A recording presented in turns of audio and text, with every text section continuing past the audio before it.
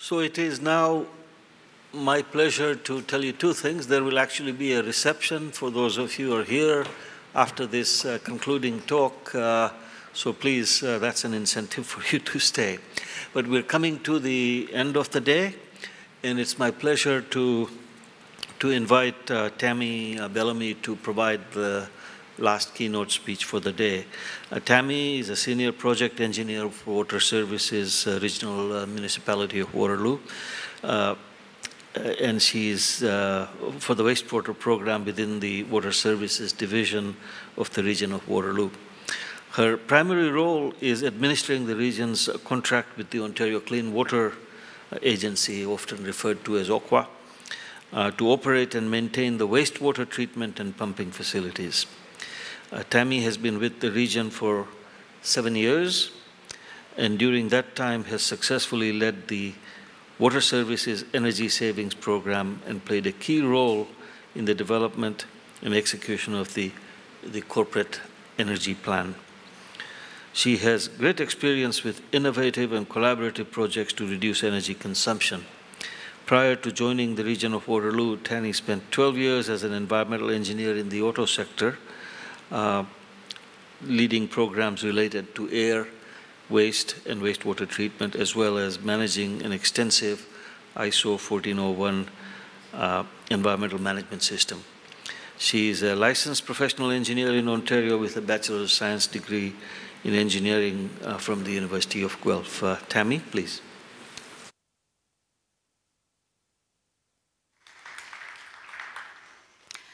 Good afternoon. So I'm going to now take you down into the world of wastewater treatment and how collaboration within the region has led to our success of our energy program in wastewater treatment.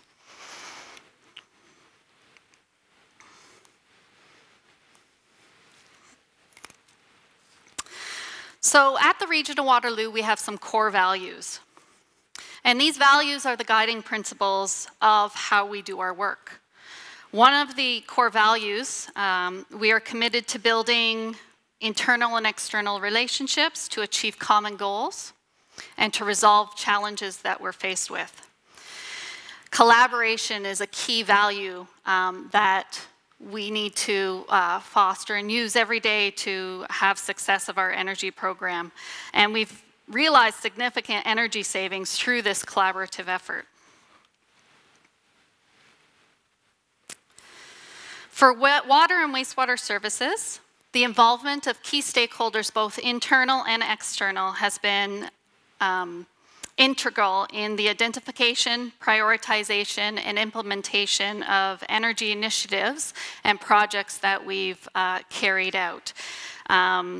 From different design groups, we've got an engineering planning group, we've got design and construction, we have our operations group, which is I'm part of, we have our asset management group, and then externally, we've worked very closely with our local distribution companies as well to identify projects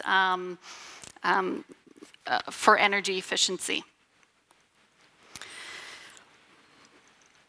We have a corporate energy plan.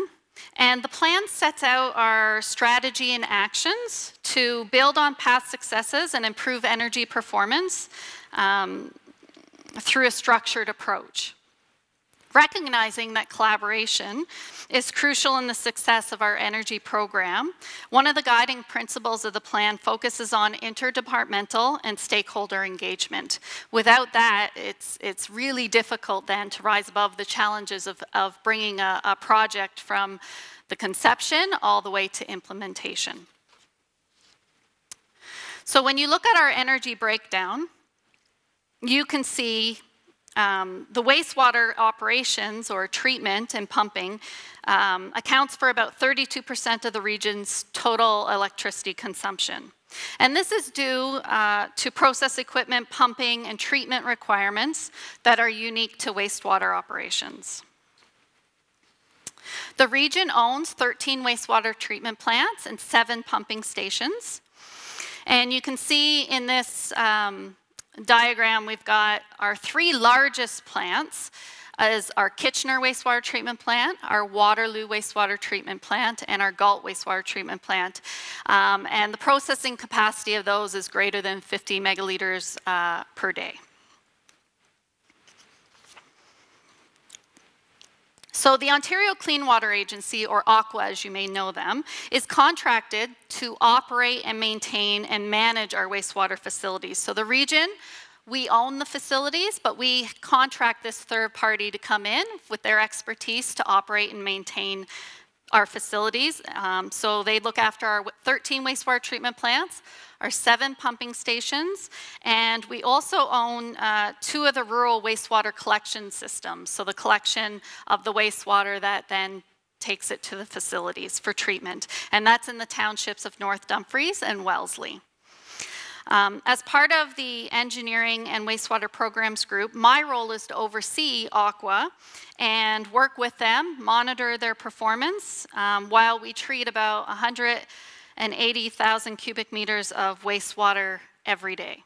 And the amount of wastewater we treat every day is about equivalent to 72 Olympic-sized swimming pools, just to put it in perspective. So from a wastewater perspective, our electrical consumption, you can see by this graph, we've increased over the past 5 years by about 26%. It is anticipated that we will continue to increase our consumption as we continue to implement the recommendations of our master plans.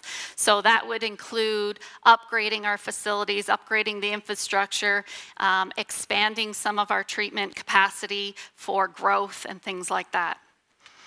Historically, our electrical costs have continued to increase dramatically, as can be seen in this graph from 2014 to 2016. It was about a 43% increase in cost of electricity. In 2017, the region's large wastewater treatment plants were eligible or became eligible to participate in Ontario's Industrial Conservation Initiative, or ICI program, which resulted in a slight decrease in cost from 2016 to 2018, and we continue to see a slight decrease in that cost. So the Industrial Conservation Initiative is a form of demand response that allows us to achieve cost savings by reducing demands during Ontario's peak periods. So under this program, the global adjustment, which we've already learned about today, so under this program, with our participation, we get charged global adjustment based on our percentage contribution to the top 5 peak Ontario demand hours, okay? Rather than the fixed rate that we were charged with before. So in this particular example of one of our large wastewater treatment plants, I think this might be our Waterloo plant, global adjustment used to so month to month, our total invoiced amount changes depending on how much we're using month to month. But if you look at just the total invoice, back in 2016, global adjustment accounted for 68% of our bill. Okay, not what we use in energy, that's just that global adjustment. That's quite a large percentage. Since participation in this program, and for having an opportunity then during those 5 peak periods to curb our demand, therefore shaving off those Ontario peaks that all these Class A customers do, we can now see a decrease in what our portion of global adjustment that we're paying.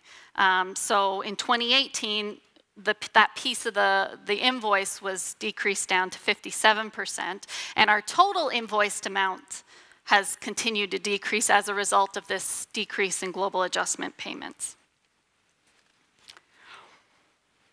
When we look at the electricity distribution of our wastewater treatment plants, like I said, we have 13 of them. You can see our 3 largest ones right there. We've got Kitchener wastewater treatment plant at 31%, Waterloo at 25%, and Galt at 20%, and that's in line with their capacity size as well. So Kitchener is number 1, Waterloo's number 2, Galt's number 3 in terms of capacity. So basically, our 3 largest facilities account for 76% of our total energy consumed, or total electricity consumed. Our Kitchener wastewater treatment plant, as I said, is the largest facility that we own, and we treat about 68 megaliters per day, and it accounts for, like I said, 31% of what's consumed by all of our wastewater treatment facilities. So this is a picture of our Kitchener plant. Our Kitchener plant is a conventional activated sludge process, and it's treated effluent discharges into the Grand River.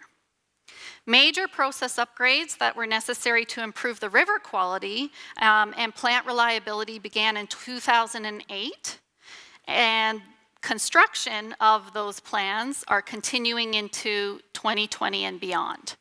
So you can just imagine, as I'm going through the rest of my slides, 2008, we kind of embarked on this whole process upgrade. So the technology that was available then has certainly changed to what it is now. So just keep that in mind as we go through some of the things that we're doing there. And to minimize the impact of the expected increases in electrical consumption, we engaged key stakeholders really early in the design phase of the project to ensure that we looked at energy efficiency, and that was incorporated in all the aspects of the upgrades and the facility design, as it was back in 2008. So first example, we'll look at upgrades in our secondary treatment process. So our secondary treatment is a biological process. It uses bacteria to consume suspended solids and dissolved organic materials in the wastewater. It's in the aeration process where dissolved oxygen is provided by mechanical means to the bacteria to make them happy and want to treat and stabilize the wastewater. This process typically or traditionally accounts for about 60 to 70% of the total energy consumed at a wastewater treatment plant, a typical one like this one.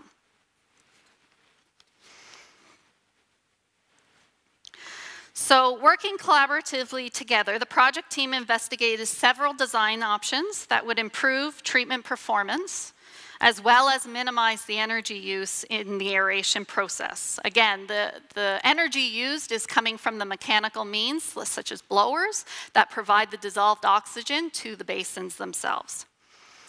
So in option 1 was to design an anoxic, or without oxygen, selector zone at the beginning of the aeration basins to promote denitrification.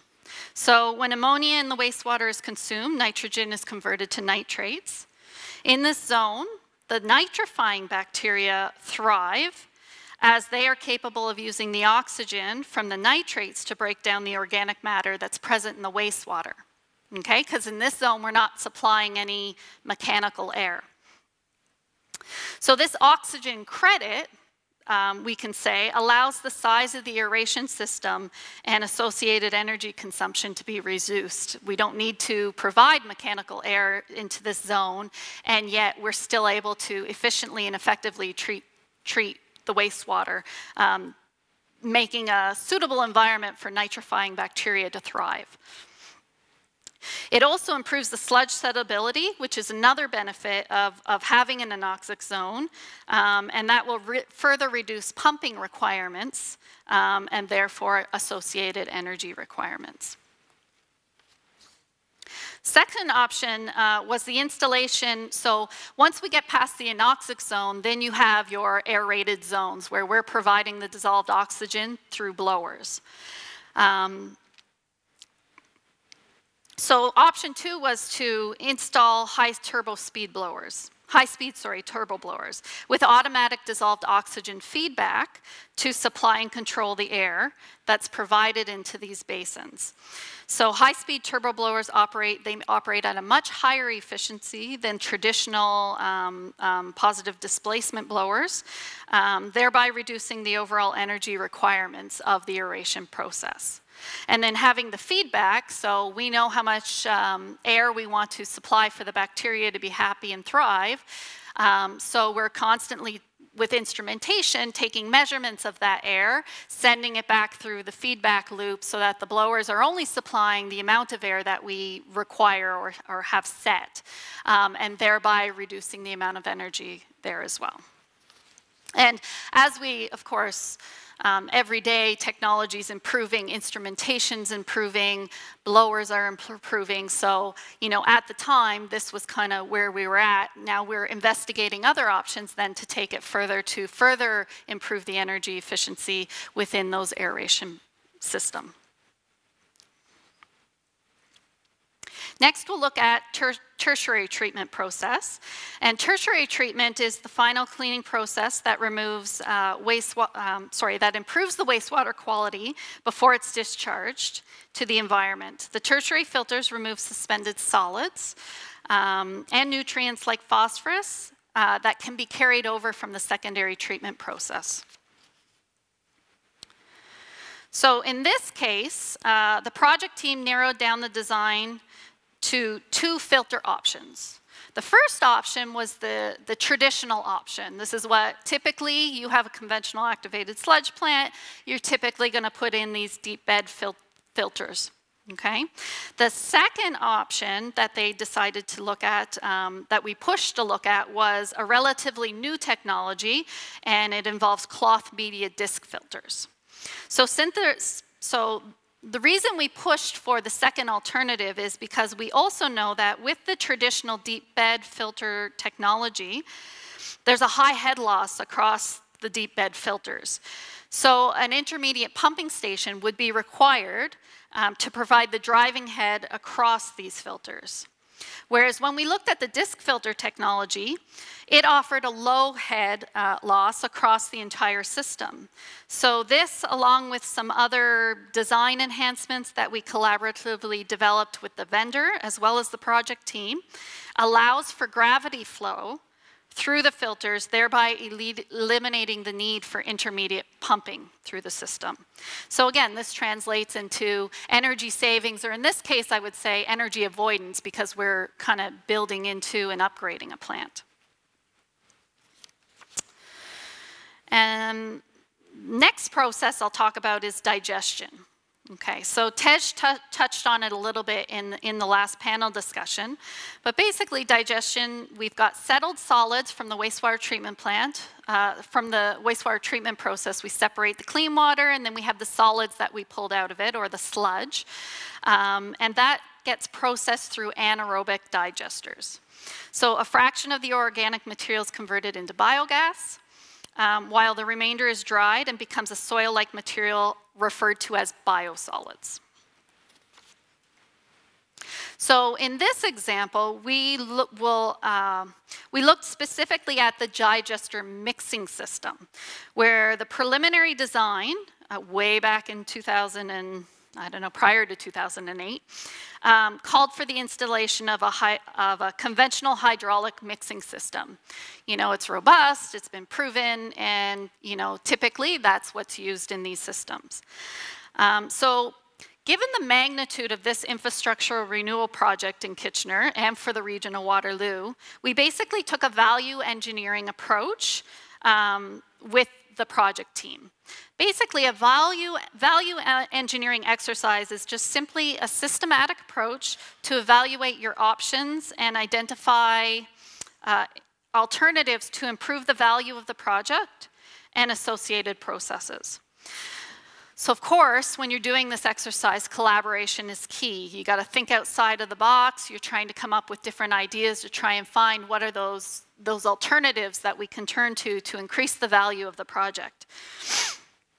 So the project team proposed a new energy efficient alternative when it came to digester mixing, and that was with the linear motion mixing system. Linear motion mixers feature an innovative design, innovatively engineered internal cam design, which helps transmit the energy from the drive motor to the sludge really efficiently.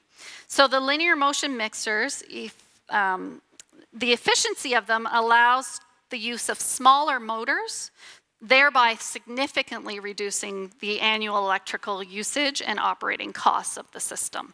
So basically, it's like a plunger you can see in the picture. It just basically plunges and then creates the mixing through kind of turbulence and eddies. And then finally, our largest energy savings project within the region's wastewater treatment facilities is the introduction of cogeneration. So the region is in the construction phase right now of installing combined heat and power gas engines at each of its 3 largest wastewater treatment plants, including the Kitchener wastewater treatment plant, and then of course the Galt and the Waterloo wastewater treatment plants. These engines will be fueled by the biogas, which is the byproduct containing methane that is produced from the anaerobic digestion process. These new engines will produce both electricity and heat at the same time. The electricity will be used to provide behind-the-meter power to our treatment processes. And the heat generated from the engines will then be used to preheat the sludge that's going into the digester.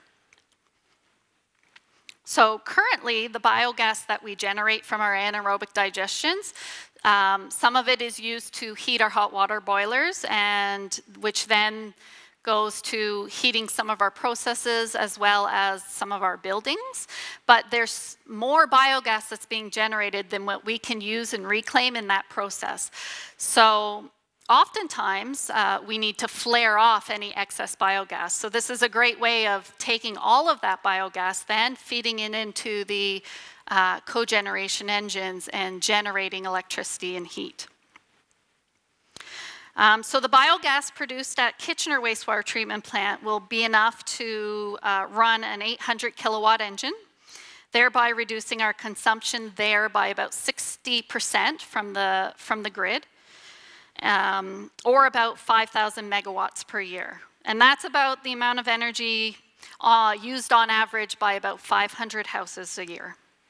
So collaboration with both internal and external stakeholders was essential to bring us into this current construction phase of the project and meet our objectives of producing a sustainable form of green energy, thereby reducing our reliance on conventional power, and allows us to generate electricity at a lower cost than the power from the local utility.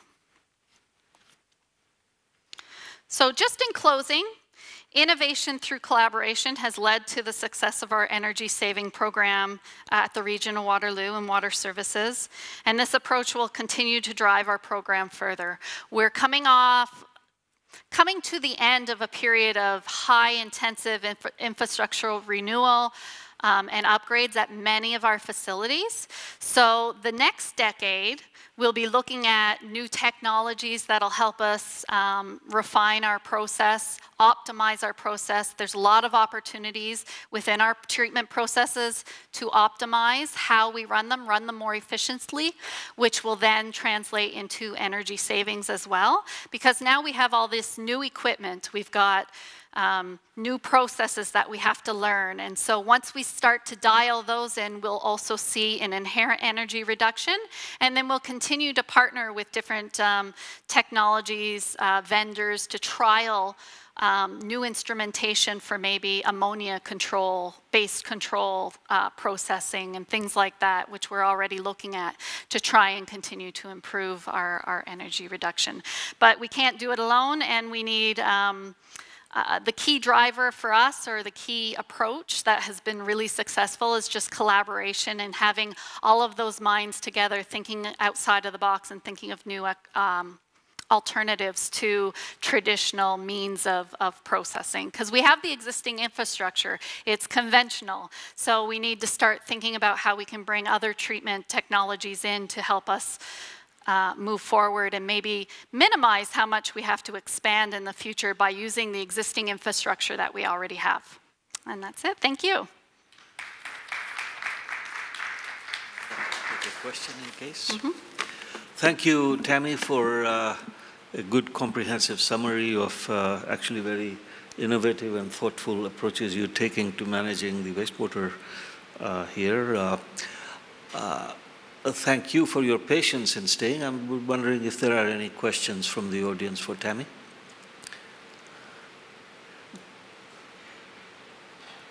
Well, it looks like you made a very clear presentation, and that brings me to, in essence, the conclusion of today.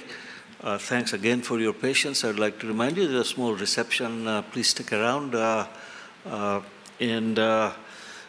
Before we end, I would certainly like to acknowledge the great contribution that the Institute staff make in putting these events together. Armagan Al-Haq in particular, and